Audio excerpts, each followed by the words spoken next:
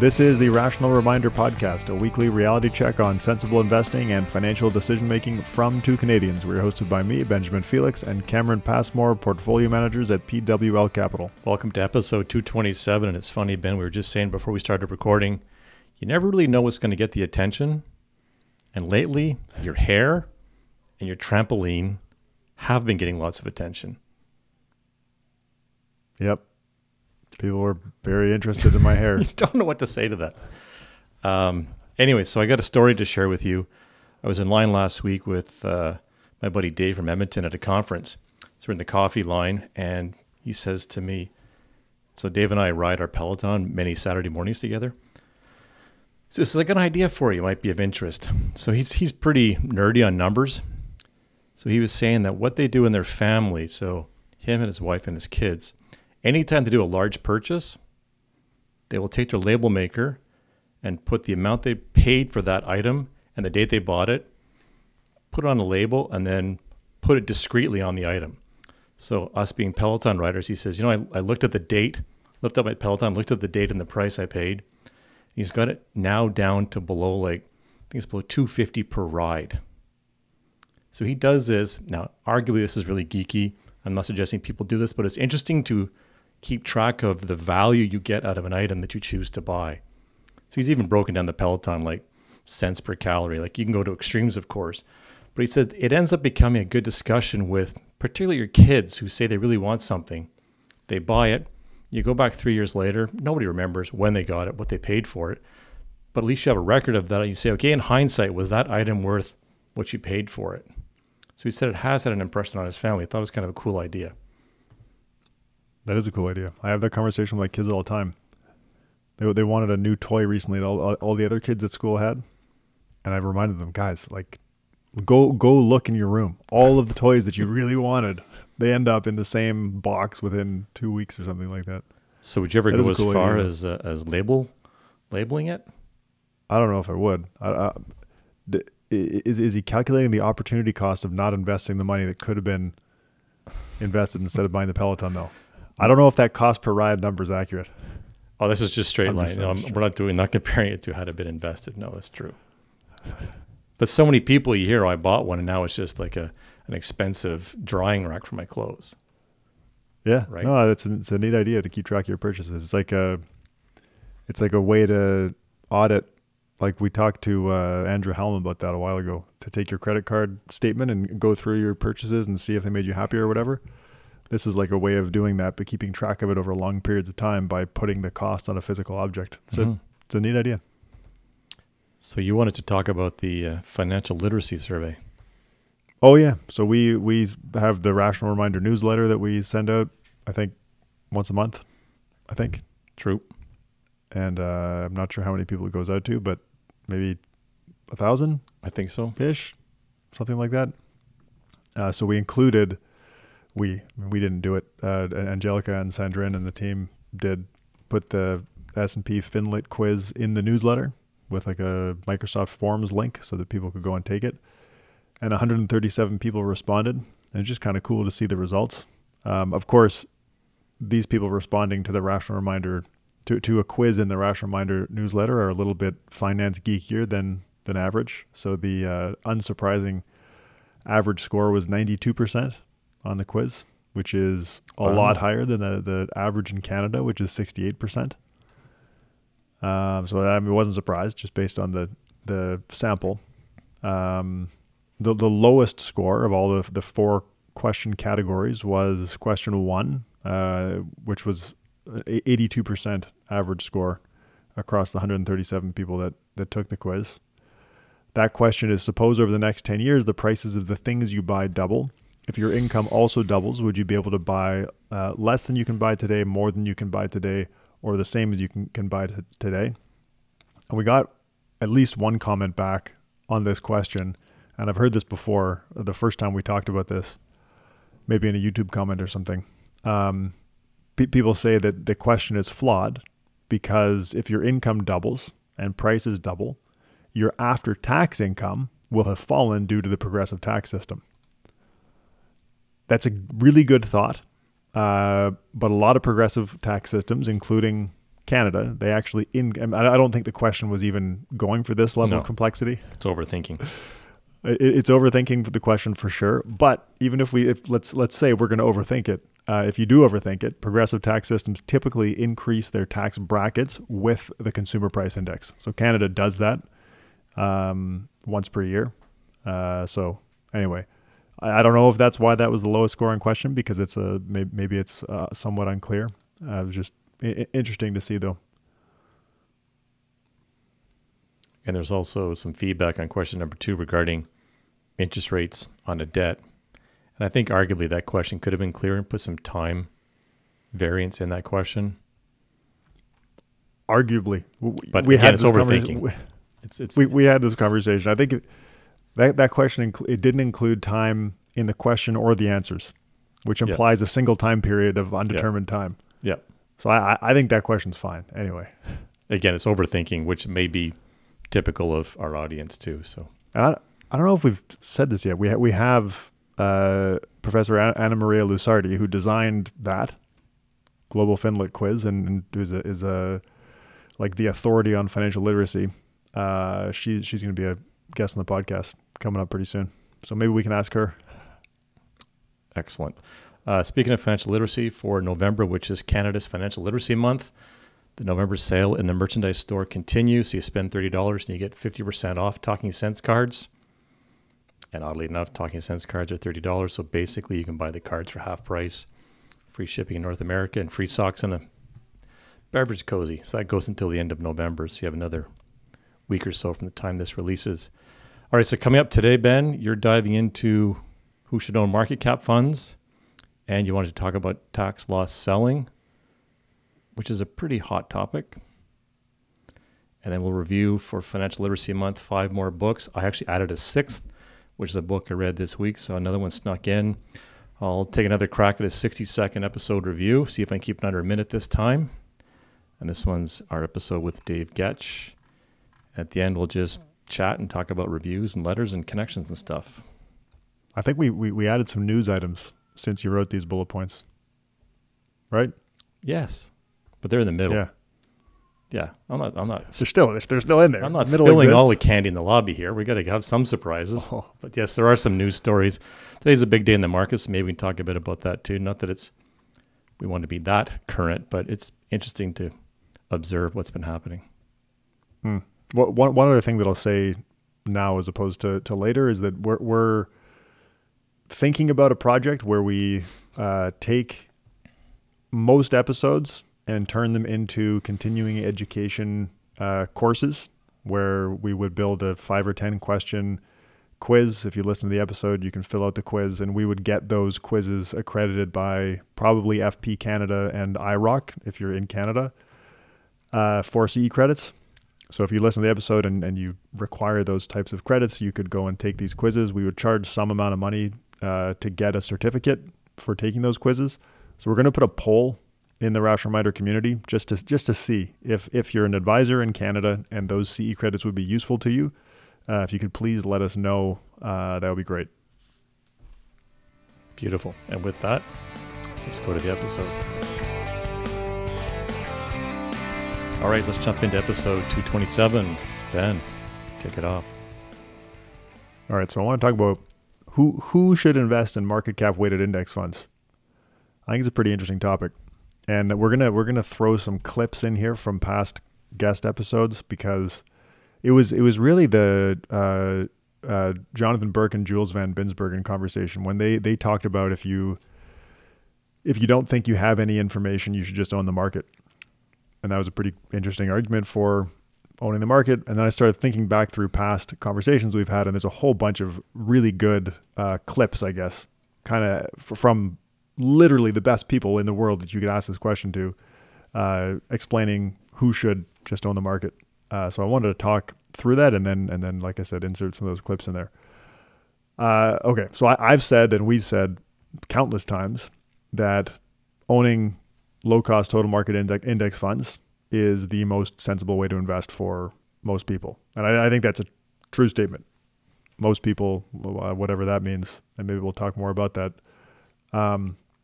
But while that is a true statement, a true general statement, it's not actually that useful. Because how do you know if you're like most people? And if you're not like most people, how should you invest? How do you identify if you're different? And if you do identify that you're different from most people, how does that change how you should invest?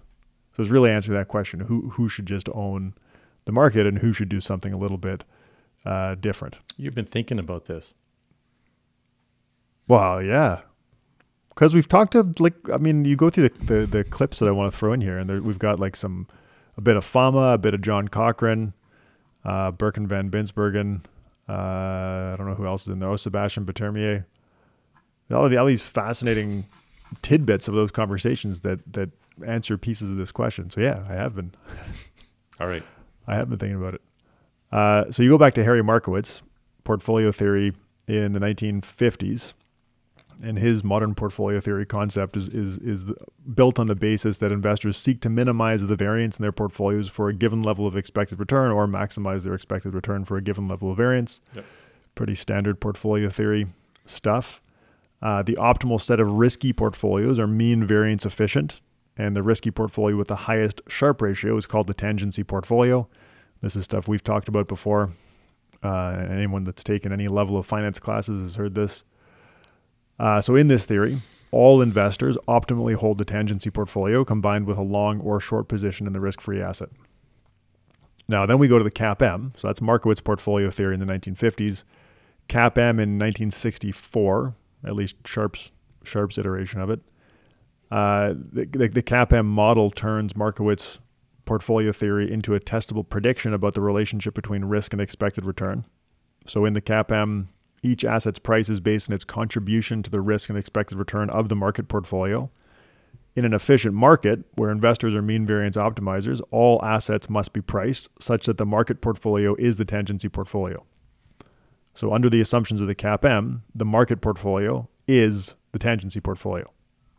And remember, in Markowitz portfolio theory, all investors should want to own the tangency portfolio. In CAPM, if CAPM describes expected returns, the market portfolio is the tangency portfolio. Therefore, everyone should just own the market. The theoretical market portfolio includes all assets, right? But the argument for index investing is kind of that while public stock and bond markets are a pretty good proxy for the market portfolio, even if they're not the true theoretical market portfolio. So we can stop there, and this is like Bogleheads. We're done. This is where Bogleheads stop. Everyone should own the market. There's no other risk premiums. Mean variance is optimal. At least this is the theoretical justification to be a Boglehead. Bogleheads, I'm sure, have other reasons like simplicity and costs, which we will talk about. So that's it. The advice at this point in the theory is just own total market stock and bond index funds. You're done. Now, the CAPM, of course, was a huge breakthrough in financial economics. It was the first model we had to relate risk and expected return, and it's a beautiful theory. I think Fama talked about how much he likes it and how he wishes that the other factors could be disproved so that we could just use the CAPM. But of course, they haven't been disproved, and it's been the other way around, where the CAPM has a whole bunch of empirical flaws. If in addition to portfolio variance, investors also care about how their portfolio behaves relative to other states of the world, it's reasonable to believe that expected returns would deviate from their CAPM predictions. So that brings us to the ICAPM. That's where Robert Merton had his 1973 paper. The ICAPM considers a multi-period investor. I didn't mention that for the CAPM. The CAPM considers a single-period investor. The ICAPM considers a multi-period investor who, in addition to mean and variance, is concerned with the covariance of their portfolio with other stuff like labor income, the prices of consumption goods, and future expected returns. Because now we're worrying about multiple periods instead of a single period. So if your returns in one period affect your returns in the next period, that matters to multi-period or long-term investors, which is different from CAPM. ICAPM investors still care about optimizing for the mean and variance of their portfolios, but they're willing to accept a little bit more variance or a little bit less expected return. ICAPM investors are still concerned with optimizing mean and variance, but they're willing to accept a little more variance or a little less expected return if their portfolio is not sensitive to states of the world that they're concerned about. So that's the covariance thing. Now, the existence of multiple priced risks materially changes the logic of market cap weighted index funds being universally optimal for all investors. Remember, with CAPM pricing, the market portfolio is the tendency portfolio, and we can all go home. In the ICAPM, the market portfolio is no longer the tendency portfolio. The market portfolio in the ICAPM is the multi-factor efficient portfolio. Hopefully people understand what that means. It's like it's got the right combination of mean variance and covariance exposure to other states of the world for the average investor. But if you're the mean variance investor, you can't just buy the market anymore. So in the case of the ICAPM, rather than a single theoretically optimal portfolio for all investors, there's like literally infinite optimal portfolios where optimal is different for each investor, right, based on how the characteristics of the investor match up with the characteristics of the portfolio. We can no longer say there's an objectively optimal portfolio. It depends on the investor. That's ICAPM thinking. Now, investors can differ in their willingness and ability to accept covariance with bad states of the world. The market portfolio is still tautologically optimal for the average investor. It has to be, but it's suboptimal for everyone else. This is where it gets kind of tricky, right? If you're not the average investor, you shouldn't own the market portfolio. The market portfolio with ICAPM pricing combines the mean variance efficient portfolio with, this is what I was talking about with multi-factor efficient, it combines the mean variance efficient portfolio with the portfolios that tend to perform well in bad states of the world that most investors are worried about. The hedge portfolios trade off lower expected returns for lower covariance with bad states of the world. Now that's good for the average investor because it hedges against, just to the right amount, hedges against the risks that the average investor is concerned about.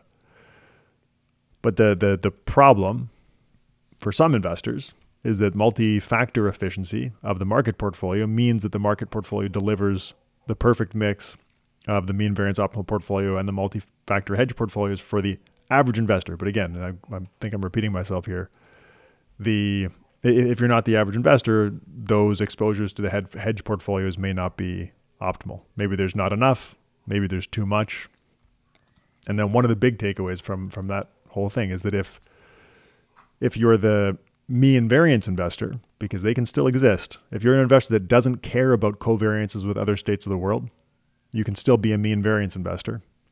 But again, if that is you, if you're not exposed to the risks that the average investor is worried about, owning the market portfolio is suboptimal because it's multi-factor efficient. The mean variance portfolio is still in there, but it's mixed in with a bunch of hedge portfolios that you may not want to own if your goal is mean variance efficiency. Okay, so to reiterate a little bit, if you are the average investor, if you're sensitive to the same common risks as the average investor, which is probably a better way to say it, who's the average investor, who knows? But if you're sensitive to the same common risks as the average investor, or you have the same sensitivities to those risks, you should hold the market portfolio. But if you have more or less sensitivity to the risk that most investors are worried about, then your portfolio should be different, at least in the theory. John Cochran gave us a nice explanation of this back in episode 169. Given that the market portfolio is optimal for the average investor, how do you decide if you are different from average? So we'll go to a clip from him talking about that for a few minutes. Why should you, with this great insight, do something different from everybody else? Well, you might be genuinely smarter than everybody else. You might be genuinely better informed than other people. Good luck to you on that one. You certainly might have a different ability to take risk. So you might want to be an insurance company and simply say, well, the average investor is somebody who has started a business and made a lot of money in it, but they still own a business. So if they're doing their jobs right, they're thinking hard about integrating their business risk and their portfolio risk. So in a time when, the average person, like December 2009 or March 2009 was the all-time buying opportunity that I didn't take. And I can tell you guys didn't take either because you're still working for a living or whatever. But, if you can spot that everybody else they are really worried about the risk to their business. And so they're dumping, even though they understand this is probably a good time to buy. Then but you're a tenured professor or you're retired, you can afford to take a risk that you understand other people want to get rid of. You're probably going to get paid a premium to do it. Actually, March 1934, if you can go back if you can get a time machine, go back to March 1934. That was the all-time bottom of the Great Depression. That was the greatest single month in stock returns ever. And so you want to buy February 1934, go back and tell great-grandfather to buy. Because there's some, the depths of the Great Depression, you're still taking risk. There was a good chance that America turned fascist and socialist and communist in the middle of the Great Depression. There was a good chance that we lost World War II. There's all sorts of risks there, but it was a good bet. If you can, I think the best one is if you can identify your ability to take risk as different from other people, that justifies buying. And most importantly, now here's where we get a little fluffy. Which stocks do you buy? Do you buy value stocks, growth stocks, momentum stocks? Which industries do you invest in? How do you avoid the good stock versus good company fallacy? I think if you could understand what risks are in different categories of stocks, who is buying them, who is better served to taking them. I think that is probably the greatest. The market timing happens slowly, but the sector allocation, the style allocation, that's something that you can do at different times. And I think understanding your risk bearing capacity relative to various sector styles and factors would be really the way to think about that. I don't have good answers about that. No one has good answers about that. The one I would say is don't invest in your own company. Right. Don't invest in your own industry, which is one of the biggest mistakes people make. They load up on their own company. Even the geniuses at long-term capital management had borrowed money to invest in their own company. Come on, guys. You don't want to do that. That is just multiplying risks. So we can always start with don't pay too many taxes and risk management. Those are zero. Those are completely free. You don't need to chase alpha for that. It's not a zero-sum game. And one of the aspects of risk management is, even though everybody thinks their own industry is the industry of the future, even the coal people thought that, keeping enough money out of the wonderful rewards of your own industry and your own company so that if things go bad, you can survive that's a classic example of this kind of thinking about heterogeneity. Even if your company is a great company and you think it's a great return opportunity, it might not work out. The FTC could decide that you're a monopoly and destroy it. Or the SEC could decide you contribute too much to climate change and destroy it. So even if you think it's a great opportunity, you should be investing less in it than the average person because you're exposed to that risk. And if we could make that case more generally for factor risks, I think we would have a much better framework for understanding who should invest in factor risks. That was a great clip from John. And I also want to go to quickly a very concise version of that answer to a similar question from Gene Fama in episode 200. Attitudes towards different dimensions. I think of them as different dimensions of risk, but attitudes towards different dimensions of risk are what do it. In Merton's perspective, it's basically our attitude towards whatever these underlying state variables are that generate premiums in various dimensions. Okay, so if you're not exposed to any common risks outside of your portfolio, that is, you don't depend on labor income, you don't own a business, or otherwise have sensitivity to economic risk outside of your portfolio returns, or if you're willing to load up more on the risks that you're already exposed to, that's another important thing there. You might be a mean variance investor, but it's important to remember.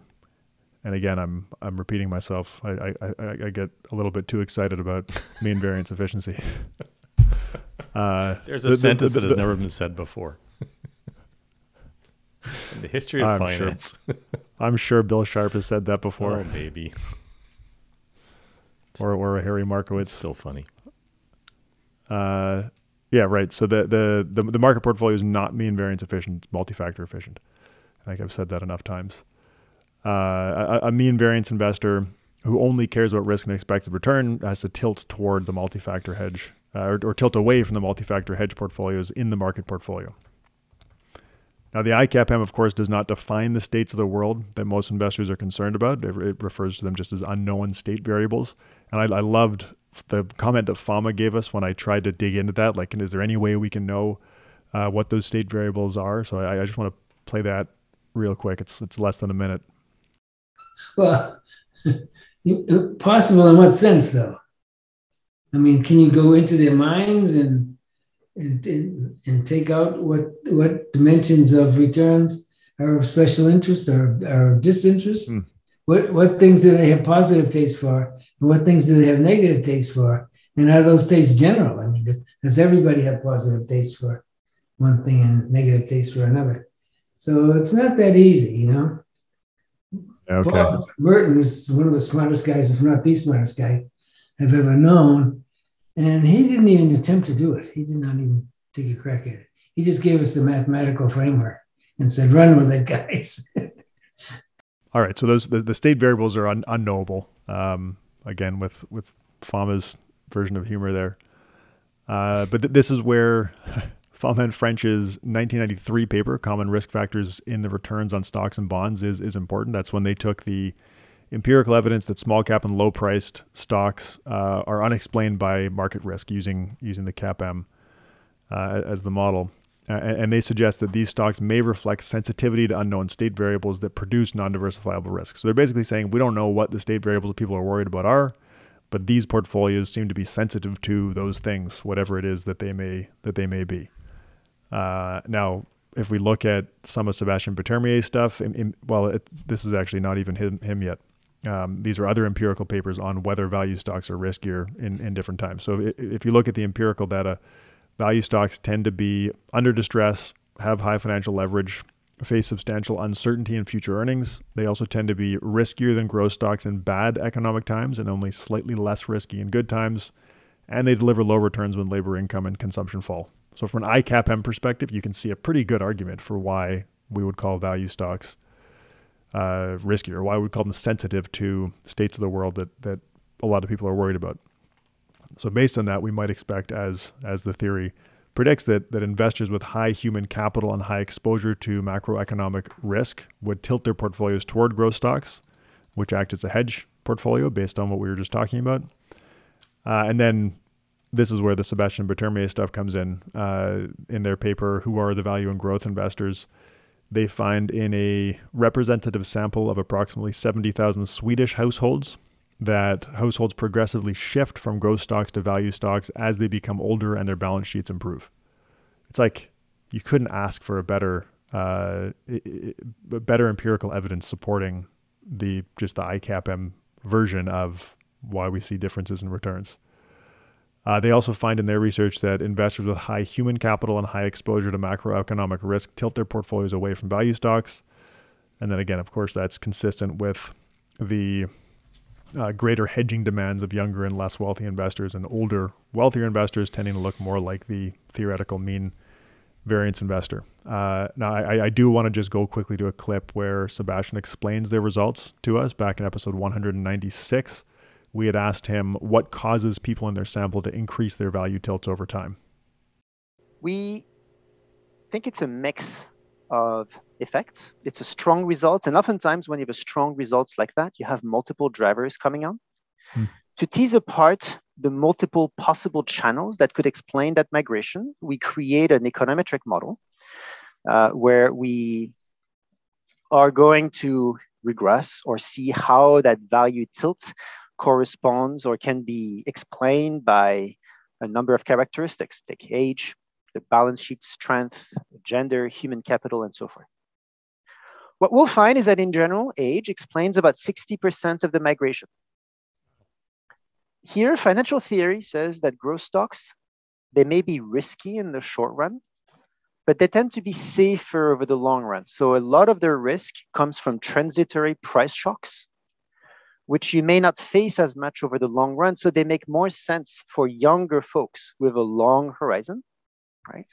And so as they age, well, that benefit diminishes as the horizon gets closer. And so that can explain part of the shift toward the value tilt. Another driver is human capital. We believe that human capital explains about 20% of the migration. So that's 60, 20, we're at 80% here. Here, financial theory says something else as well. It says that value stocks, in addition to the horizon effect we just talked, value stocks end up being more exposed to bad recessions. These are stocks with low market value relative to book. There's few growth options left in them. They tend to have more leverage. They tend to have more operating leverage, more fixed costs. So they have a harder time adjusting their production model during bad times. So they may be more exposed to default in times of bad recessions. And so when you're looking at the cross-section of individuals, you have younger folks, older folks. The younger folks have the bulk of their wealth invested in human capital, little financial wealth, whereas among retirees, it tends to be primarily financial wealth. And so the younger folks may want to hedge away from that risk. And part of that means, well, not tilt as much toward these stocks as some of the other investors. And then the third driver, which we believe explains about 20% of the migration. So we're at 60, 20, 20, we're at 100 now. So the remaining 20% is the strength of your balance sheet. Again, going back to the concept of the composition of wealth, when you're young, we find that the bulk of your wealth is in your human capital. It's in real estate, but it's very levered at that point, right? So you have some financial wealth, but your cushion is fairly small. There's also a lot of liabilities. There's the mortgage. You may have liabilities through your kids and other types of student loans that might remain. Whereas when you're more mature, you tend to have accumulated more financial wealth and you don't have as much liabilities. By the time you're 60, 65, typically the mortgage is being paid, right? And so these individuals have more bandwidth to take some of those risks, and they're not as exposed to those bad recessions as the younger folks. And so again, it makes sense to tilt toward value if you have a stronger balance sheet and you can afford to bear these shocks. Okay, so as a theory, the ICAPM solves a lot of the empirical problems that the CAPM suffers from.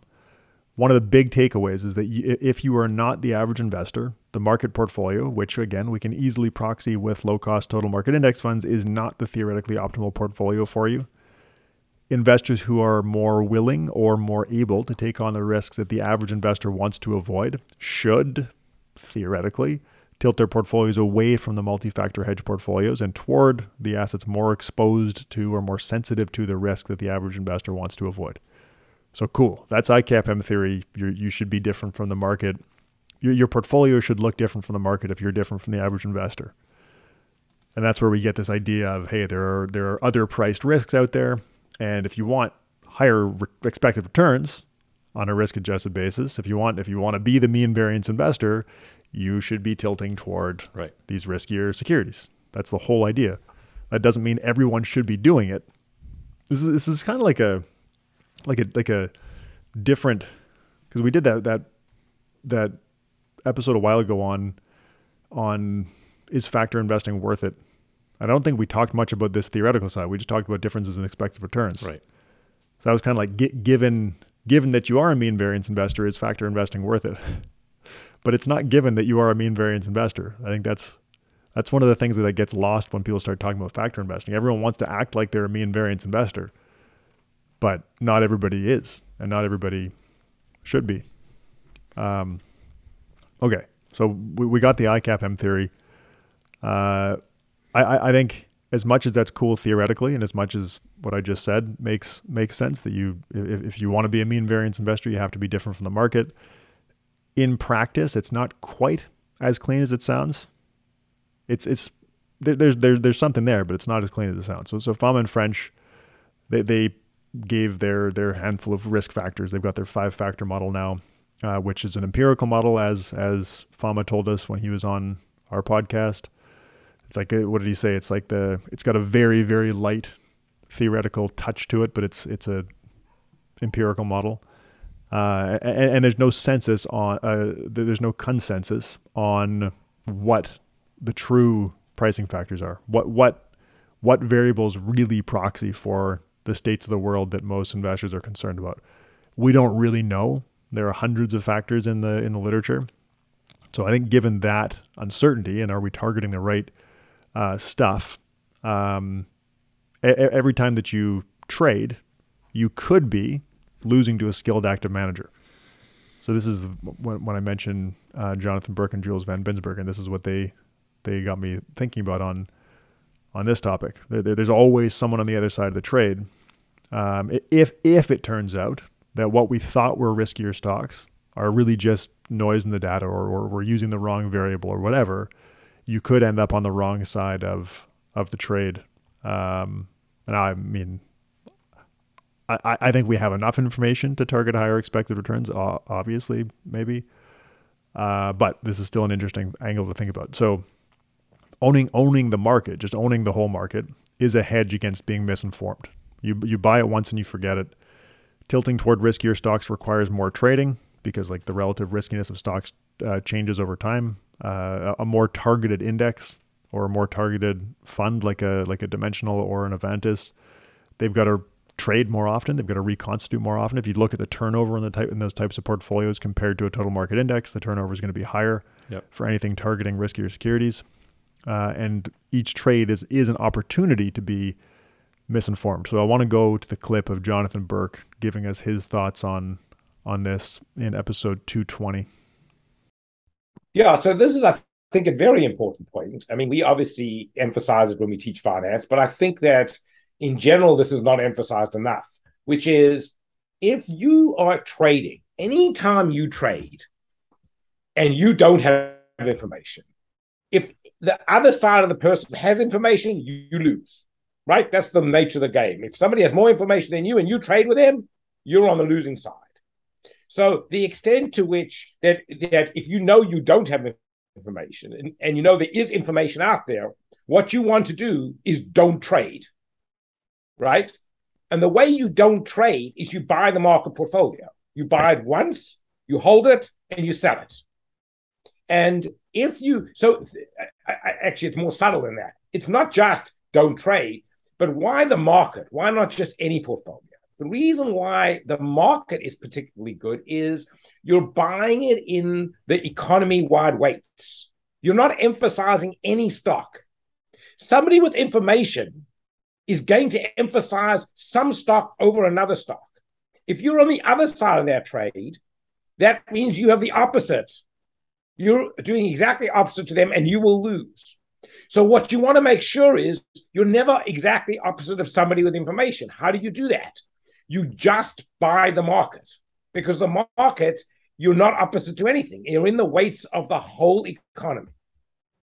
Okay, so I think that's an important counter argument to being different from the market. But like I said before we went to the clip with Jonathan, well, there are hundreds of documented risk factors out there. There's at least one paper, there's the 2022 paper that we've talked about before. Is there a replication crisis in finance? They find that all those many factors that are out there, they really boil down to 13 main themes, and the majority in this paper, the majority they find are significant parts of the tangency portfolio. So I mean, we don't have perfect information. We can't, because, well, I mean, the state variables are unknowable, like Fama made me laugh about.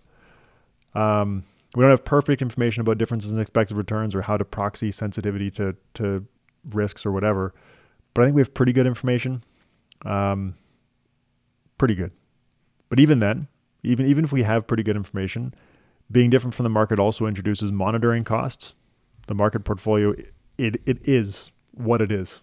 It's easy to see if you're getting what you paid for when you invest in a total market ETF. And you see this too with, like, if you buy a total market fund from iShares or Vanguard, the returns are going to be the same, basically. But if you buy a value fund from iShares or Vanguard or Dimensional or Avantis, vastly different. Vastly different characteristics, vastly different returns ex post. It's like, yeah, it's a whole different situation. So when you're tilting toward riskier stocks, there's more oversight required to know whether the fund is delivering what you expected, doing so efficiently, and to know whether you're targeting the right risks, which of course is not knowable ex ante, which adds to the whole monitoring problem. Your life is just a lot easier when you just own the market through low-cost index funds, even if it is theoretically suboptimal. Like, even if you said, I can identify myself as a mean variance investor, whether that's through preferences for risk or your financial situation or whatever, it's still not crazy to say, I don't want to risk being wrong. I don't want to have the monitoring costs. I'm just going to own total market index funds. Yep. And the monitoring cost, that was another argument from Jonathan and Jules. Okay, so to summarize, who should invest in total market index funds? The market portfolio, which again we can proxy with total market index funds, is optimal for the average investor. It's multi-factor efficient. So if you are the average investor, which of course we can't know, but you could decide, you know what? I think I am the average investor. And then and maybe that's the best way to self-identify as the average investor. Self-identify as average, yes. Yeah. So if you're average, you can rest easy knowing that the best portfolio for you is total market index funds, and that's it. If you're different from average, which I mean, most people have to be. Not everybody can be average. That's how it works. The theoretically optimal portfolio requires tilting. The theoretically optimal portfolio doesn't mean it's what you should do, but if you're following portfolio theory, the theoretically optimal portfolio requires tilting toward or away from the securities in the market that hedge against bad states of the world. An investor who wants to achieve the highest Sharpe ratio while ignoring portfolio covariance with bad states of the world, so the investor that wants to be a mean variance investor, and there are a lot of those out there. I think everybody wants to be a mean variance investor. Maybe they need to hear about the ICAPM. ICAPM is not nearly as exciting as mean variance optimization, I don't think. But an investor who wants that, who wants to have the highest Sharpe ratio possible, they can't just invest in the market. You can't invest in the market and expect mean variance efficiency because the market portfolio is multi-factor efficient, but it is not mean variance efficient. Now, again, I'm repeating myself here, but even if you know how you're different from average, which of course is very difficult to do and difficult to measure, we don't have precise information about which assets are truly sensitive to the unknown state variables that you may or may not be concerned about. So even then, even if you had a way to say, I'm this much different from average, okay, now what do you tilt toward or away from? We don't have perfect information there. So if you want to minimize the risk of trading on bad information, owning the total market portfolio accomplishes that. That's the hedge against being misinformed.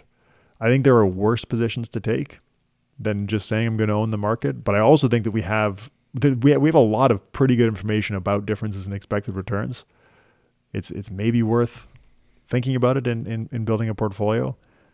And then the last thing to consider is if you don't want to spend time monitoring your portfolio, monitoring the performance of your portfolio and the managers that you're choosing, like if you're choosing a Dimensional or an Avantis or a Vanguard or an iShares or whatever to get exposure to value stocks or whatever it may be, there's a lot more oversight required ongoing for that. So there's a cost there somewhere. I don't know how you measure it, but there's a cost in there. So if you don't want to do that and worry about it, then total market index funds are hard to argue against, even if they're identifiably theoretically optimal on other measures or for other reasons. That was great. Did it answer the question? Do we know who should invest in total market Gave you a index funds? framework. That was great. Jump to the news of the week. Boy, there's a lot going on this week. Oh, I mean, you and I exchange stories often in the evening, and like this week, you can hardly keep up with what's going on. yeah, I know.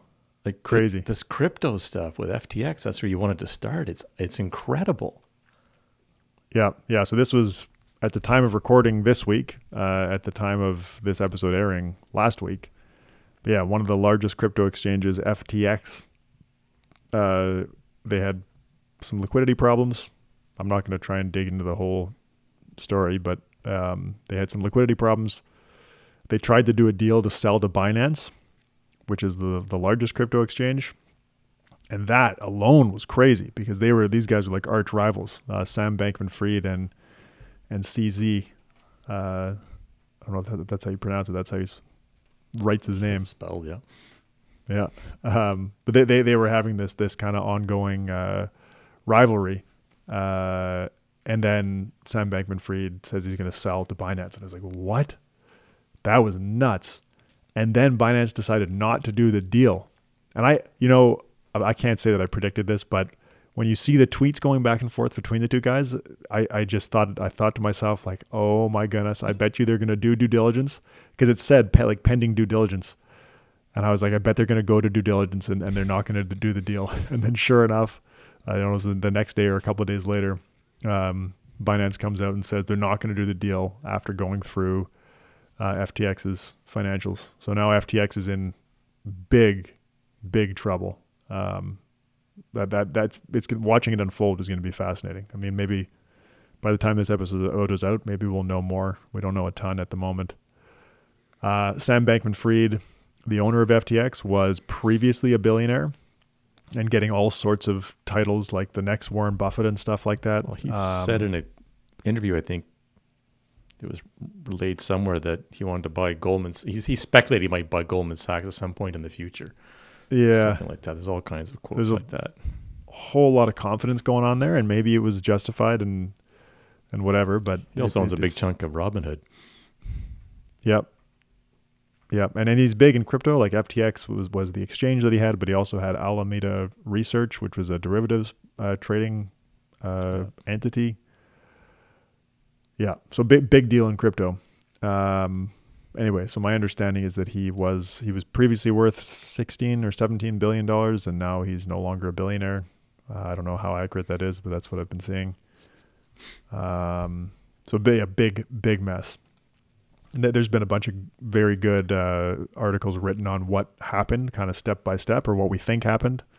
So we're not going to go into that here, but it's fascinating to read about. It was fascinating to watch. It's just like I don't know, the type of finance drama that happens in unregulated markets, I guess.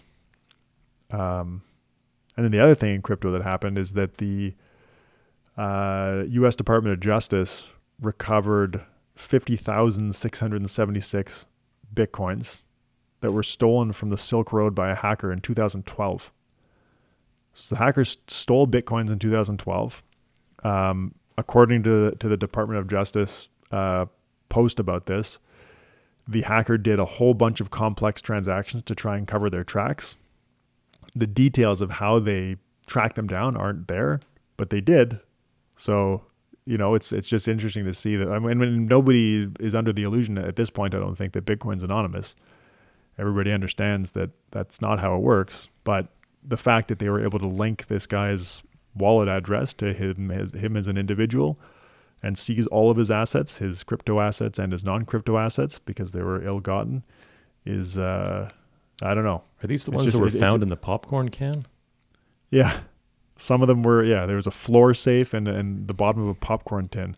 That's where I guess the hard drives must have been, or the cold storage wallets. Yeah. But and this is what happens, right? Law enforcement catches up with stuff. That's what happens. So very, very interesting week for crypto. And then you wanted to talk about Amazon. Interesting observation. Amazon became the first company to lose or drop by $1 trillion in market cap. Yeah. I remember it was, I don't know, a year ago or something that we were talking about Microsoft and Amazon on the race to $1 trillion. Who's going to be the first to get to $1 trillion market cap? And now Amazon's made history as the first company to lose $1 trillion, which speaks of the size of the company. Yeah, right? you put these notes in before today's market moves. So we're recording this the afternoon of November 10th. So the market's about to close here. And Amazon today, just as an observation, is up almost 12%. And it's now approaching a market cap of $1 trillion again. But you're talking about Crazy. a drop of $1 trillion. Yeah. Yeah. Yeah. It's also interesting to look at Facebook or Meta. It seems like it's solidly a value stock at this point. I was looking at the holdings of the Dimensional US Vector and the Avantis US Large Value products, and Meta is a pretty sizable holding in both of those. So it's, I think it's become a value stock. Yeah, so they announced layoffs, was it yesterday or today, that are coming up. So the market seems to be reacting positively to that, up 11% as of right now. I think I've seen some people say that the PE ratio is in like the 7-8 range, I believe. Crazy. Yep. And I remember, again, like it wasn't that long ago that we were talking about the FANG stocks and then these seemingly invincible companies that just kept going up in price, and debating amongst ourselves and with our listeners whether it was a winner-take-all market where these companies, due to their network effects, were just going to keep getting bigger and the returns were going to keep being higher and higher. And we were saying, probably not. Yeah. Another big there you move go. today is in fixed income. I don't know if you've seen this or not, Ben, but I guess the CPI numbers came out today and inflation was less than expected. Therefore, the market, I guess the story I read is that they figured the interest rates increases in the future may not be as great. Therefore, bonds prices have gone up, yields have come down. So we have like a 2% move right now in the bond universe in Canada in the XBB ETF. Just shows you it can happen so fast. Yeah. We were talking before we started recording about how, like, we're glad to be in our seats. Like, we're glad to be in the market on a day like today. Imagine trying to have timed everything going on in the market right now. Like, you miss, it's that whole thing about if you miss that best day or whatever, you completely blow up your return. But I think this is one of those days. Like, small value right now is up 5.5%. You miss that, that's an expensive miss, right? Even the Dow is up 3.5%. Expensive. TSX is up 3.5%. Yep. A lot of names stay are up a invested lot to more capture than that. premiums. Yeah, you got to be there to capture But the bonds premiums. too. Same thing for fixed income. Absolutely. All right, tax loss harvesting. Yeah. So we already did our main topic kind of, but there was this paper in the Financial Analyst Journal. It was a 2021 paper on loss harvesting, but it takes a different approach. We talked about a paper back in episode 158 that was a 2020 paper in the Financial Analyst Journal, but I came across this one and I just thought it was interesting enough to talk about on the podcast. They mostly look at loss harvesting through the lens of direct indexing programs, but they also touch on using funds as an alternative. So they were looking at, and this is what made this paper unique. They were looking at loss harvesting outcomes sorted by investor profiles. And they base those profiles on the U.S. Survey of Consumer Finances. So they sort investors into types based on a handful of variables, which I'll talk through. So loss offsetting income to taxable equity, which they state as a ratio, LOI over EQ. That's a very important metric to sort investors on because you need to have capital gains to use to offset your capital losses.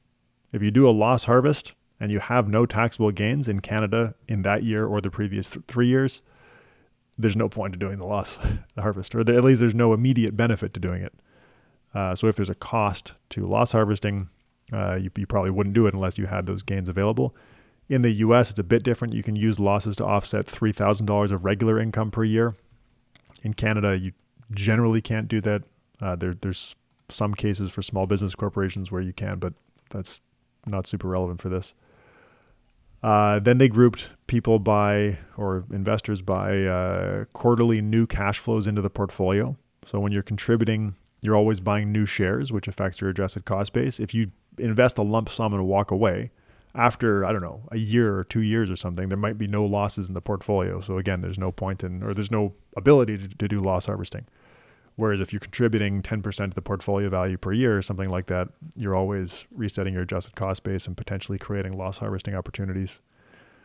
Then they looked at the 15-year liquidation of the portfolio, and they ranged that from 75% liquidation in the type 1 investor, which is supposed to be representative of like a mass affluent investor, to 0% for a type 4 investor, which is like the ultra high net worth in their archetypes. The idea is that at a lower net worth, the investor is more likely to need to liquidate more of their portfolio for consumption, whereas an ultra high net worth investor is not going to have to liquidate. And then the last thing they sorted by were the tax rates, so the harvest tax rate and the spread between the harvest and the liquidation tax rate. So if you can harvest at a very high tax rate today, which decreases your adjusted cost basis, so you're saving tax at a higher rate today, but you're also increasing your or decreasing your adjusted cost basis, which increases your future tax liability. Right. And then you sell at a much lower tax rate in the future. That's the best possible outcome for tax loss harvesting. For sure. But if the current tax rate's not very high, then there's not a whole lot of immediate benefit. And if the spread between current and future tax rates is not very large, then a lot of the deferral benefit goes away.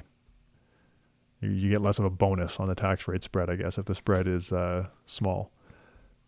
So in a base case estimate, using standard assumptions, like the same assumptions that other papers have used, which is no limit on offsetting income. So they assume that you always have capital gains to offset with the losses, and they assume no liquidation in this base case. So in that case, they find a 104 basis point tax alpha, which is similar to other papers and very similar to the paper that we talked about in episode 158. But then by group, so in the type 1 group, which is the mass affluent group, they find the estimate of at 24 basis points, which is less than the fee on most direct indexing programs. And then in the type 4 group, which is the ultra high net worth group, they find a much larger 191 basis point tax alpha. But a big input there is the spread between current and future tax rates, which they had at 17%. And they also had a higher initial tax rate. Now, in Canada, so for a U.S. investor, maybe this is super relevant. In Canada, a high net worth investor is going to have a tax spread of 0, assuming no major changes in tax rate on harvest and liquidation. You're always going to be at the highest marginal tax rate, and the capital gains rate is always the same. So there's no spread. And in Canada, the initial tax rate is also lower than what they're using in their model. Then they looked at the effect of the return environment, or what actually the old paper that we discussed, the 2020 paper, what they refer to this as generational luck. Like depending on the sequence of returns that you happen to get over your investment period, there's going to be an effect on the efficacy of tax loss harvesting as a strategy. So we call it generational luck. A big portion of the tax loss harvesting alpha in this sample is explained by the return environment that you happen to get, which is completely outside of your control. And then the last thing they did in their analysis here is they used boosted regression trees, which I'm not going to try to explain. But they use that to find the relative importance of the loss harvesting alpha drivers. So they find that investor characteristics like the tax spread, the harvest tax rate, the availability of loss offsetting income, the liquidation strategy, and the cash flows into the portfolio, those things together explain about 60% of the difference in tax loss harvesting alphas, while the return environment explains about 40%, which is significant. That's one of my takeaways is like, even if you can identify as the best possible candidate for loss harvesting, 40% of the outcome is going to be explained by the return environment that you happen to get. It's completely outside your control. So they find in their sample that when average returns were 6% or lower, there was a lot of tax alpha available, but when returns were higher, it was much more difficult to generate tax alpha. And this is empirical using US data. They also find that to achieve a high tax loss harvesting alpha, investors needed to have an average volatility of at least 17% within the first 12 months after making cash contributions to their taxable equity portfolio. And that's part of that 40%. But it's like a lot of stuff has to go right. You have to be making contributions, but the right sequence of returns has to happen after you make the contributions to get the high alpha. So in the end, they find that the ability to tax loss harvest in all return environments with direct indexing was of the clearest added value to investors with a loss offsetting income to taxable equity ratio above 5%. So at least 5% of the value of your taxable portfolio, you have that much per year in taxable capital gains, which you can offset with losses. Then that includes in the US the $3,000 of regular income that can be offset with losses. You have to have a meaningful anticipated tax spread. And to reiterate, that will never be a thing at least currently won't be a thing in Canada. And the only thing we ever hear about is on the spread is that it might get negative. It might go the wrong way if the capital gains inclusion rate increases. But I don't think we've ever had a discussion in Canada that I've heard on long-term and short-term capital gains, like lowering the rate on long-term gains or anything like that. If we have, I've missed it also. Yeah. And you have to have a sufficiently high harvest tax rate. And again, in their high tax rate case in this paper, the tax rate is quite a bit higher than the highest tax rate on capital gains in Canada. For other investor types that don't meet those criteria, the authors of this paper suggest that the cost of direct indexing is likely not worth it, but investors may still want to engage in tax loss harvesting using funds since the costs are much lower. They find lower tax alpha for loss harvesting with funds, but they still do find a tax alpha, but with all of the same problems. It doesn't work for every investor, and it depends on the return environment and all that kind of stuff. A big takeaway, and I kind of already mentioned this for me, and this is similar to the last time I looked at this actually, is that the spread in the tax rates and the availability of offsetting income are huge inputs to the equation. If you don't have those, you wouldn't do this. So I think it makes that case for when does tax loss harvesting as a strategy make sense, a very specific niche case that has to be considered carefully. And then the other really eye-opening thing was that the 40% of the outcome is explained by factors totally outside anyone's control. So even if you identify as the perfect candidate for loss harvesting, there's no guarantee of a good outcome, and you're paying an additional 30 or 40 basis points. In the case of direct indexing, at least. In the case of using funds, the cost is having to choose a loss selling pair that may be suboptimal relative to what you wanted to own. Like even if you're using total market index funds, not as bad, because like I mentioned earlier, the tracking error between two total market funds is going to be pretty low. But if you try to use like even dimensional and Avantis small cap value funds, for example, for a loss selling pair, there could be meaningful tracking error over a short period of time that could blow up any loss harvesting alpha.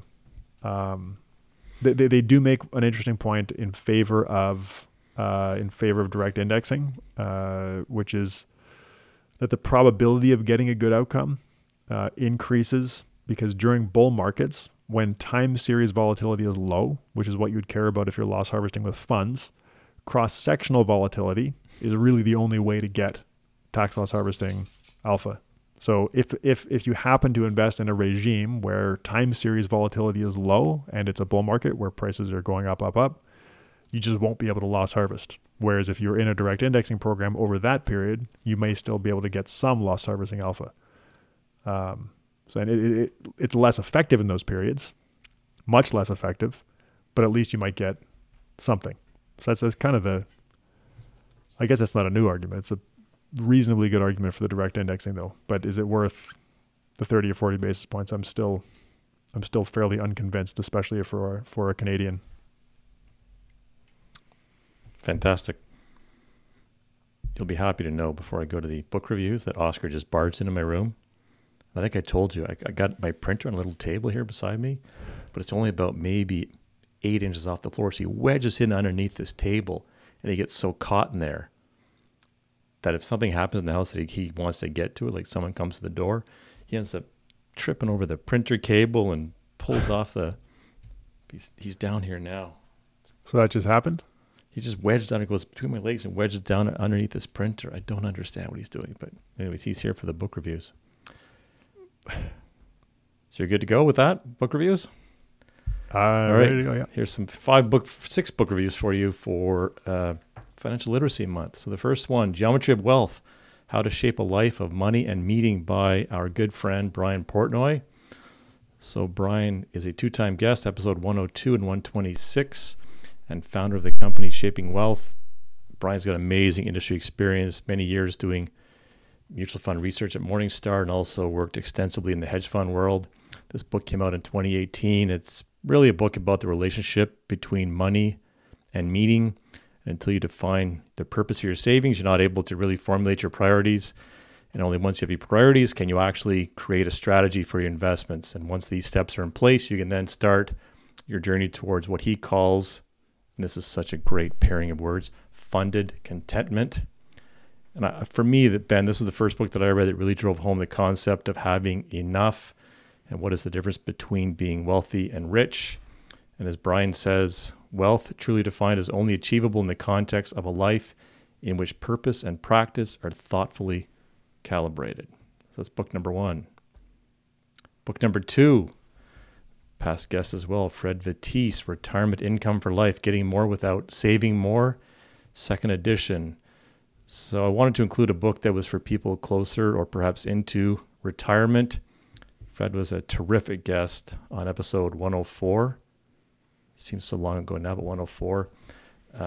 Widely regarded as Canada's leading pension expert. This book was released in 2020 as an update to his original 2018 one. So he dives into topics really practically, such as early retirement planning, estate planning, what's the impact of low interest rates, why would you want to defer your CPP, how to think about annuities, and how to draw down your assets in retirement. Excellent resource, lots of practical ideas, and an easy read. So highly recommend Fred's book. The next one, Paul Merriman, another good friend of ours. So he co-wrote a book with Richard Buck called We're Talking Millions, 12 Simple Ways to Supercharge Your Retirement. Paul was an excellent guest and is a good friend of ours back in episode 147. And although retired, there's a very large wealth management firm with his name on it out in the Seattle area that he founded many years ago. So this is a 160-page book that is widely available, including a free PDF online. And in fact, at the front end of his PDF, there's links to lots of other free downloads. So if you go to paulmerriman.com, you'll see it there.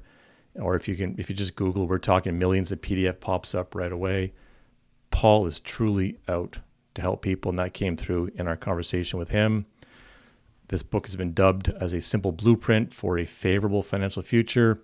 Goes through many of the similar points we've talked about before, such as saving, starting early, owning equities, diversification, cut your expenses, index funds, factors, dollar cost averaging, and of course rebalancing. Another great and again free resource. Next one from John Bogle, Common Sense on Mutual Funds, New Imperatives for the Intelligent Investor. I'm sure the vast majority of listeners know Jack Bogle, legendary force behind Vanguard.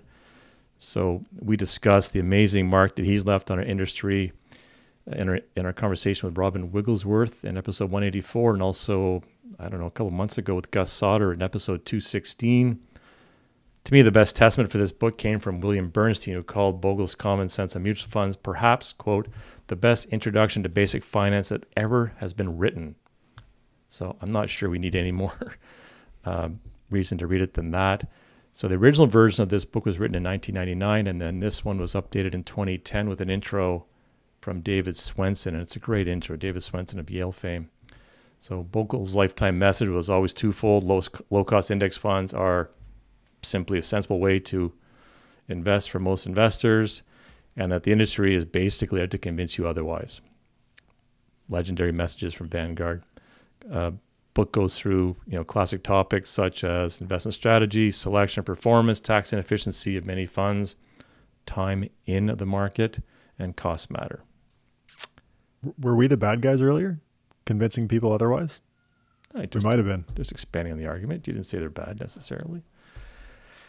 Number 5, The Investment Answer, Learn to Manage Your Money and Protect Your Financial Future by Dan Goldie and Gordon Murray. So Dan Goldie's a registered investment advisor in California. His co-author, Gordon Murray chose to co-write this book in the remaining time he had while he was suffering from glioblastoma. He passed away about the time the book was released back in 2011.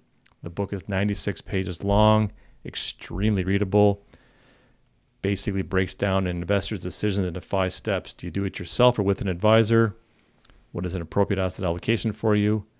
How to diversify your assets, invest actively or passively, and how to rebalance. So, and this is by luck, but we included this book, as was mentioned by our past guest, Dave Getch, which is what I'll be doing a 60-second review of in a little bit. And the last book I wanted to sneak in, because I read it this week and I thought it was great and is very Canadian-centric, was a book by Erica Alini called Money Like You Mean It, Personal Finance Tactics for the Real World. So I discovered this book earlier this week, devoured it in a few mornings. Erica is the personal finance reporter with the Globe and Mail. I think, Ben, you've done work with her, correct? Yeah, when she was at Global News, we talked for a bunch of stories, and she put me on TV, surprisingly, once or twice. Yeah, so this is a super fresh book targeting Gen Zs.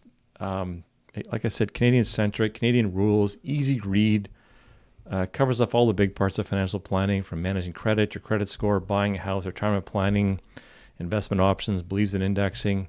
Just a really great, well-written, readable package for Gen Z. So had to add it in. I know it's number 6. So we had 5 2 weeks ago, 6 this week. And that's a great set of resources. All of them are available. All are affordable. Some are free. So there you go. So awesome. We're going to try another Good books. We're going to try another 1 episode in 60 seconds. I failed by 10 seconds 2 weeks ago. So did you? I did. It was 70 seconds. So apparently I do a clock somewhere. So I don't know where the clock's going to be here, but ready to start the timer? Hold on. I'm going to time you. I'm going to time it. Ready? Yep. Go.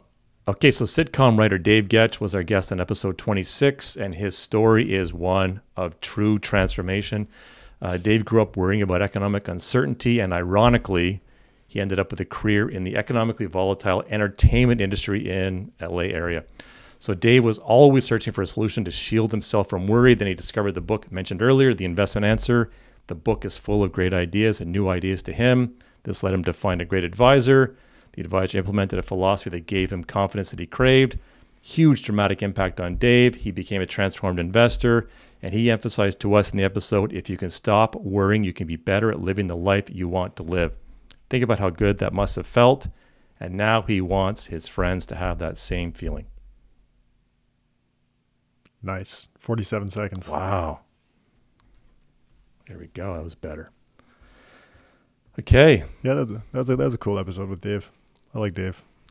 Yeah, the line I should have mentioned as well is his famous line to me that I use a lot is, you learn to hug uncertainty, hug volatility. So he was great. He's been great. You had 13 seconds. You could have fit that in. Yeah, I went too fast. Anyways, now we're at the low pressure part of the episode for the 3 of us that still remain. Okay, I don't know what we're going to call it, but we'll call it today the close. You put a note here about how many times it's been reviewed, and we mentioned this, I don't know, a month or so ago. It would be cool to get above 1,000, but we're up to 907 reviews on Apple Podcasts, which is pretty cool. Mm-hmm. And when you poke around other podcasts, there's not a lot that have that many. Yeah. Well, yeah. I mean, we've been doing the podcast for a while, and a few people listen. So I guess some people left reviews over the last few years. So if you're on it's Apple, crazy we've been doing the podcast for years. That's 4.5 years. Man, crazy. Yeah. Some very nice reviews. So Casey Janer on Apple Podcasts from the States called this favorite pod. I love this podcast. I'm a nerd, but half the time, okay, more. I'm so confused what they're talking about, but the cadence is so simple, so calm, so geeky. It's the perfect tone to relax to. And after hours of listening, you'll start to learn ! I'm starting to really enjoy the financial content now as well, and so really happy to leave a review. Thank you. Very nice. So simple, so calm, so geeky. Maybe. I'll take it. I'll take it. All right, you do the next one. Billy VL in Canada said, great show for people interested in personal finance and investing. Great show. Got to say, one of my favorites. One asked for the team, can you put the names of the books you review in the show notes? Do we not do that? Angelica said we're going to make sure we do it. I think we usually do. Maybe the episode Billy listened to. There's also a book list on the RR site of all the books. Have you looked at that list? That's a lot of books, though. It's a lot of books. It's a lot of books. Like, what do you do? What do you do with that list? You go, oh, I heard about a book, and you go, like 200 books in there or something. Oh, there's way more than 200. Is there? There's a way more than 200. We should organize that somehow or something. What do you even do with that? What's the point at that point? They listen to the podcast while driving, so they don't have a chance to write the books down, but they want somewhere to. Yeah, I thought they were in the show notes. If it wasn't, sorry. So the next one, I'm happy, and I want to talk about this. So Loot 666 on Apple in Canada, amazing interview style. I've been listening for a couple of years and love your focus on happiness and living a good life. Your interview style is the best of any podcast. You effectively ask open-ended questions and you let the guests speak. Your talking points are concise and well presented. It's too common in most other podcasts that the host rambles on with compounding leading questions which hinder the guest's ability to speak about the important or most relevant points. Keep up the good work. You're a shining example of how to execute a podcast, Chris. This is something that we talked about this, that your style, and you go back and listen to old episodes, you can tell the questions get shorter. And now I'm not sure we ever butt in. You go and listen to other podcasts, and this listener is right. You often get that preamble and compound questions, and then you wonder as a listener, how is the person going to answer? Like, because they're two separate questions that have been bundled. It's like, just keep it short and let them speak. And we are very deliberate about that. Yep. That's something that we've tried. We always try to make the questions as short as possible. No compound questions. And open-ended questions. Those are all things we try to do. We've also gotten feedback in the opposite direction saying that some people wish it would interrupt sometimes. But I always find those are like someone with a very, very specific point of view on something. It's like, why didn't you push back on this thing? It's like, I don't know, man. I don't share your point of view. That's why. How about that? Yeah. Itiker on Apple Podcast Canada. I mean, we should just send this to John Cochran. This is for him, not for us. What an excellent review of economic theory. John delivers outstanding insight to economics. What a learning opportunity for anyone who's looking to understand modern economics. Yes, we agree. We agree. I got a nice email. I've been pondering this message for a while, but my 3-month-old has been keeping me busy. I'm an RR listener and a fan since late 2018, so in all modesty, I think I can claim to be part of the early audience. This past summer, you guys shared some negative feedback you received in the podcast. For me, it was a trigger to decide to write you a message, and it seems like you read and appreciate the message you get. So here goes. To be honest, I don't get any of the negative feedback. The crypto series, for example, I don't know how much more transparent and clear you could have made this. If you're not interested, just skip it. Hold on. Okay. I mean, I think some people just don't pay attention to what's happening, maybe, and then form opinions based on that. But there was every now and then I see our podcast show up in Reddit threads where someone's like, this happens. It's like once every couple months, someone posts on Reddit, what are your favorite financial podcasts? And everyone suggests they're probably these threads. It's like, there should only be one of those. Why do you need to have a new one every few months? But anyway, they come up frequently enough. And I'm always grateful that our podcast is often mentioned. But in the most recent one of these that I saw on Personal Finance Canada, that happened. Someone says rational reminder, and then someone else says that it's gone downhill in the last year. And then someone else is like, what do you mean it's gone downhill? Like, I didn't notice anything. And the person who had said that initially said, well, half their episodes are on crypto now. And then someone was like, yeah, but they started a separate series. It's not related to the podcast at all. You can just skip those episodes. Anyway, it's funny that people got upset about that.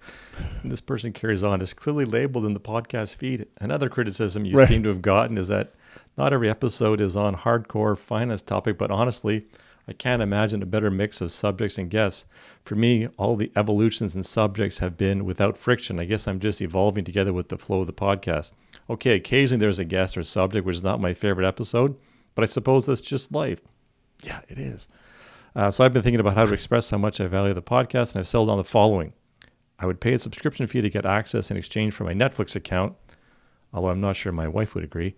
However, I hope you don't try and monetize the content because new listeners might find it harder to discover. Just to illustrate the impact of your content in my quest for a good life, we've hired a cleaning person, buying time, gone to one car, and I'm taking up kayaking this spring to tilt towards more outdoors and healthy factors. I hope I don't come off too strong as a fanboy, but I just wanted to express my gratitude for all the content you've created, and would find it terrible if what I'm sure can't be more than a vocal minority would cause you to stop the RR podcast. That's from MH in Brussels. We have no plans to monetize the podcast. We're not going to put up a paywall. That's not no paywall. We've tossed around the idea of a Patreon because that's not the first time someone has said that. Like, I want to give you guys money, and we that's not why we're doing the podcast. But if it makes people feel good, maybe it's interesting. I don't know. Anyway, so that's something we've talked about. Not monetizing the podcast, not making a paywall, not even making any special Patreon content. No. But just setting up a Patreon. Yeah, so people want to kick in because it does cost money. It's a pretty big organization now to pull it off. So who knows where that will go? Yeah, the podcast, the cost of producing the podcast is no joke, and maintaining the community and all that stuff around it. It's quite the thing. As always, connect with us. We're both on LinkedIn. I'm probably more active in connecting on LinkedIn, so feel free to reach out, drop me a note anytime. We're both on Twitter, as is Rash Reminder, CP313 on Peloton, and also hashtag Rash Reminder on Peloton. And Rash Reminder is on Instagram, and there's a lot more reels coming out now too, which are pretty cool if you're into reels. If you're into that kind of thing. If you're into that kind of thing. Ben, anything else this week? No, I don't think so. I have some cool ideas for future episodes on I've been doing this financial planning course for Quebec. It's like in Canada, one province, Quebec, has real proper tight regulation over the profession of financial planning. And because I moved to Quebec, I wanted to, I don't know, I don't have to do this, but I'm doing the financial planning certification course in Quebec. And they have phenomenally good, well-developed content on what the financial planning process should look like. Anyway, so doing this study has given me tons of good ideas for future episodes with more of a financial planning focus. So I think that should be fun. I don't know if that's this year or early next year, but they'll be coming. Yeah, we're kicking around ideas around the goal survey as well, which is so cool. All right. As always, everybody, thanks for listening.